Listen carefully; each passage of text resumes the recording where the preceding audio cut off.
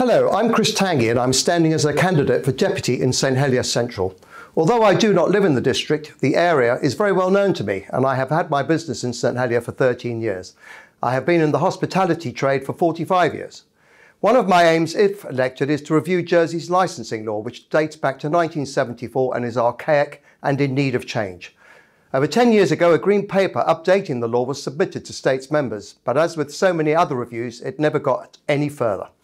The Jersey Competition and Regulatory Authority recently published a report giving recommendations on alcohol pricing and promotions after a proposition brought forward in the States by one of my fellow Jersey Alliance candidates, Lindsay Ash. Those recommendations include scrapping of price limits and removing or easing the current ban on drinks promotions. I would like to see both an updated licensing law and the recommendations of the JCRA achieved. We need a fair deal for customers and businesses alike. The pub, bar and restaurant businesses are a vital part of the St Heliers economy and indeed to the island as a whole, and if elected I will do my best to achieve this.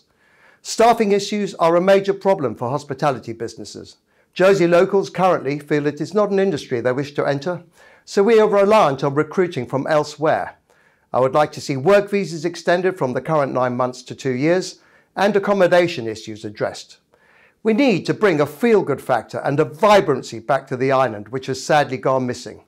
With the help of my fellow candidates in Jersey Alliance, I hope we can change the status quo of this and previous governments. To serve in St Heliers Central and the island as an elected official would make me immensely proud, and I will always do my best to fight for the good of all islanders. I very much hope I can count on your vote on the 22nd of June.